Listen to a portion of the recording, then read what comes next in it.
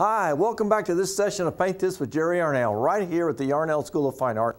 And folks, today we're going to do something that's a little different, and it's not different in that we haven't done things similar, but it's different in the way we're going to approach this, because normally, we have a photograph or a sketch and we kind of copy what we see in that sense. I've used the sketch and I do the landscape or whatever. Today we're going to do what we call a composite, where it's a combination of things and we put them together, and there's no real unity in terms of having a horizon line, and you got your distant little building and your waterfall and all that kind of thing. We're going to do something where we've combined several things together and create this really fun overlapping composition, and it's kind of a historical thing. We're still on our little tour around the country, and there's nothing that represents this country, one of the most iconic structures in the world, and that's the Statue of Liberty, a symbol of our freedom in this country, as well as the beautiful bald eagle, our national bird, and of course one of my favorite birds to paint. We're going to combine these two things together, and we're going to create a painting that I really been wanting to do for a long time, called Powerful, Proud, and Free. Now, because I don't have a particular photograph, like I mentioned, of all of it together, we have to combine several things. So let me explain a little bit how this is going to work. First of all, we're going to work on an 18 by 24 stretched canvas in a vertical format. Some people call this the portrait format. If you turn it the other way, it's called landscape format. Over here, I have some reference material. This is a painting that I did some time ago, as is this one, just to give me some reference material for my eagle. I'm going to put this head or one similar in part of the painting, and then down here is a photograph of a sunset that I took some time ago, and then I've got some other ones here that I'm not sure where these came from. They're probably out of a magazine. I'm not going to really use these, but this is the one. I want this little sunburst, this little burst, and some of these clouds. It'll go in the background. I've got another one here. I'll hold up here, you can see. This is kind of what I want to get, is this little sunburst coming up, and then we'll put the Statue of Liberty in front, so it's sort of silhouettes in front of it. Over here is my sketch that I'm going to use, Powerful, Proud, and Free. I'm going to have the eagle kind of off into the corner, and it'll be coming out of the clouds, this whole base of the painting, if they can pulled up so they can see the base of this.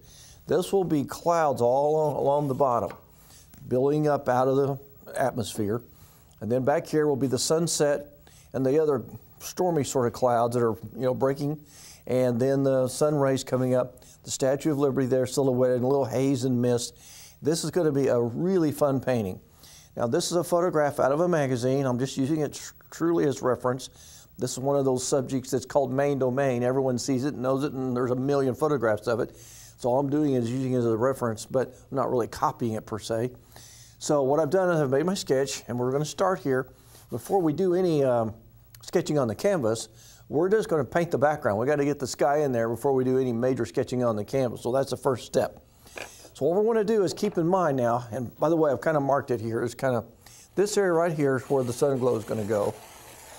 It's just a little bit to the left of center and down about a third of the way, somewhere right in this general area. And then you can see I'll have the arm stretched up here. Boy, if you've ever done any study on this thing, this is amazing. It's from the base to the top of the thing, it's 300, and I think I read it was 306 feet. It's 150 feet tall if it's just a statue, and it's amazing. It's nestled up there in New York Harbor on what they call Liberty Island, as you all know, right there with Ellis Island, where all the immigrants would come from, and this is the first sign of America, really, that they saw, was this beautiful statue that was given to us as a token from the French.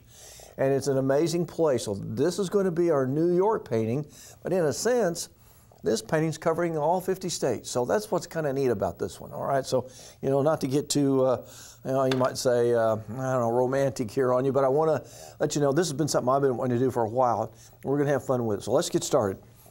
I'll quit yakking so much.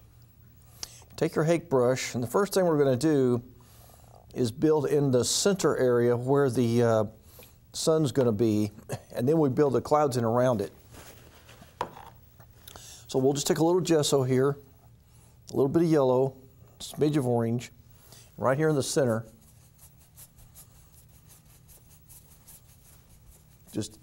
And back to the X's. See, I'm a little more color there. it's not quite yellow enough there for me. Now folks, this has got several steps involved. Different, like I said, it's not a typical landscape where we're gonna, you start with your distant grays and you get warmer as you come forward, you get all that depth and you have a horizon line, you got perspective. This is kind of a unique thing. And I think you'll have fun with it. Okay, so now we have that area. Now right across here, we will start building in some of the other warmer colors. Then down here, this is where the clouds will be. And we'll have your stormier clouds on top. So as we go down, we still use the gesso as our blending agent. And we start adding the yellows, oranges, reds. Want to get some nice color in here. You could incorporate the American flag in here somehow. I didn't do it in this one because I just thought it made it too busy. But you might be able to get some kind of the red, white, and blue colors in here somehow. If that's something you want to do, you might kind of come up with a solution to that. But again, because of the TV show's short time frame and the fact that I can't spend as much time as I'd like, I'm going to kind of condense it down to just the statue and the eagle. And those are two good learning subjects anyway. Okay, so I'm just taking the white and the orange and just kind of moving this around like this. All right, now while that's like that, that's all I need. Now I'm going to come down here to my number 10 bristle brush. Now starting up here in the right-hand corner, I'm going to start coming downward with my next colors, and that's going to be my blues and grays. Now I've already mixed this gray here. That's actually some color I had left over from the snow scene we did. That's purple, a little bit of blue, a touch of burnt sienna, and of course some white. I'm going to start up here in the right-hand corner. I'm just going to start scrubbing like this. See, I'm scrubbing. I'm going to come down. I'm going to quickly meet this. And we're going to start building some nice soft cloud formations. Now this is going to be kind of interesting for you because if you've never done this kind of thing before, I think you're going to be fascinated. Now this all works. So I'm going to start blending these together. And you see I'm going to start whipping in these little movements to the side like this. Those will be some of the clouds that we'll be bringing inward. And then we'll come back and brighten some of these up later.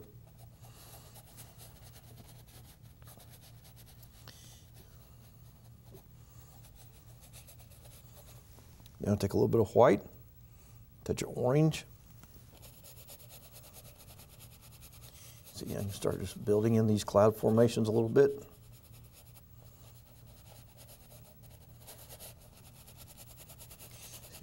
See, this is how we're going to start building these nice soft movements. Man, this is going to be so exciting. You guys won't believe how cool this is going to be. And put a little red. Cad red light's a good color to work in here. At the top. So, because of this nice gray background, which I have to remind myself to tell you that because I know a lot of you ask about that and I keep forgetting to mention it. That's a tint of burnt umber. In this case, it's burnt umber, a little ultramarine blue and some white to give me that sort of brownish gray. And it's a good color to do this underpainting with because it creates a nice, so you don't, when you blend, you can see it better instead of a white canvas. It just kills that white and your eye sees better against this than it does a white. So if you watch what I'm doing here, this is kind of hard to explain because I have to move so quickly. It really is hard for me just to say, okay, you're going to mix this color and that color. The reality is, folks, you're mixing right here on the canvas.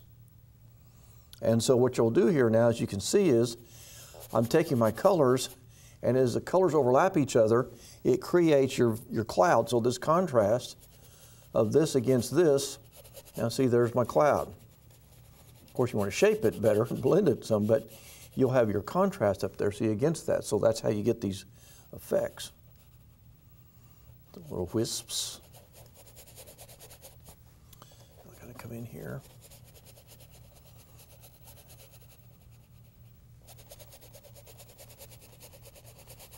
Really going to be exciting when you watch how this develops, and all of a sudden you get this glow of light coming out of here. Man, it's just fun. Now I'm going to keep going with a little bit of the gray.